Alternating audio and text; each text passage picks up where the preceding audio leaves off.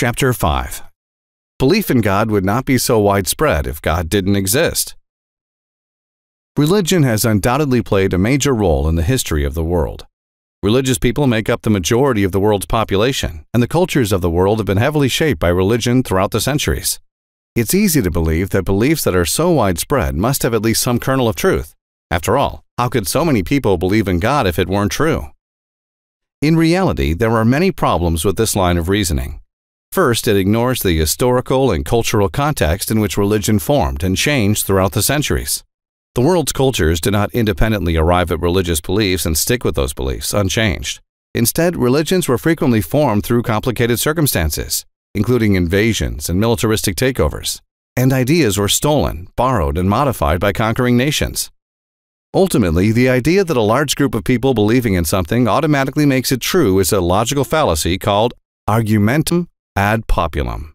Widespread belief in something does not make it real, and things can exist in reality regardless of whether you believe in them. Simply stated, the truth is true even if no one believes it, and untrue claims are still untrue even if everyone believes them. Beliefs do not influence physical reality.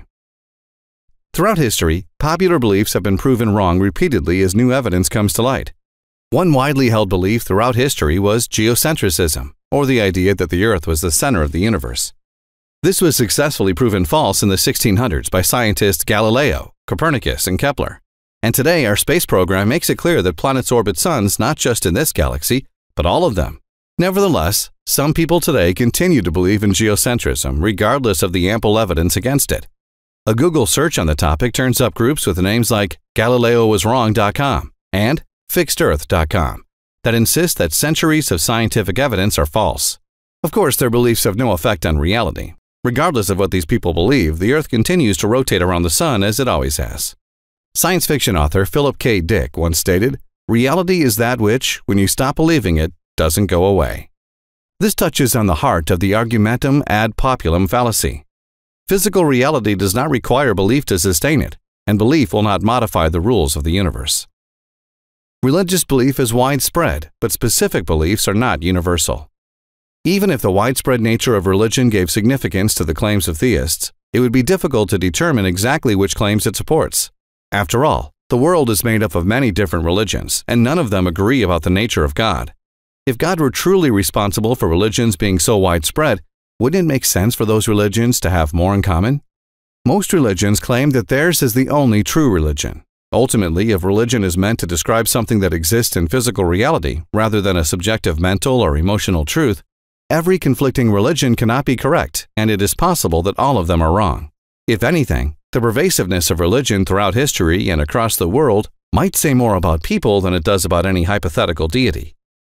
Similar to the evolutionary process of living beings, it is possible that religions have evolved as a self-replicating set of ideas in a way that takes advantage of our natural sentiments and desires to increase the rate at which they spread, while disguising their true nature.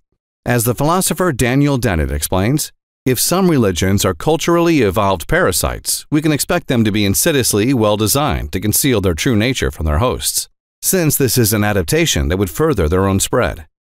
The religions that we have today are a small fraction of all religions that have existed throughout human history. The ones that we are left with have survived because they have more effectively adapted to attract and hold the allegiance of many people. Researchers at Ohio State University have identified 16 separate psychological desires that motivate people to seek religion, such as honor, idealism, acceptance, interdependence, and fear of death. It is likely that religious beliefs have been so widespread because they tap into the psychological desires of many people, not because there is any external proof of their veracity. Atheists are under attack in many places. If they were Christians, their voices would be heard. If they were Jews, their voices would be heard. If they were Muslims, their voices would be heard. But they are atheists, and not many seem to be listening. Let's make it difficult for them to ignore us. We have built a global community, and now we are tearing down geographic, cultural, and language barriers so we can find each other and support each other. In the last decade, we have built the largest atheist community in the world. Now we're doing the same in other languages.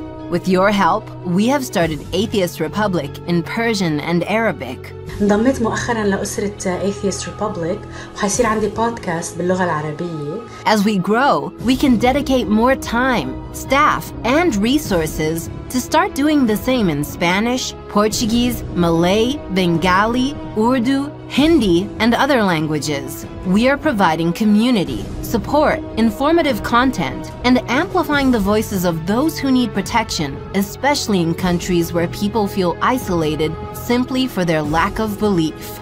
We want to be there for them, and we are only getting started. Help us get there. Check in the description for ways you can support our projects.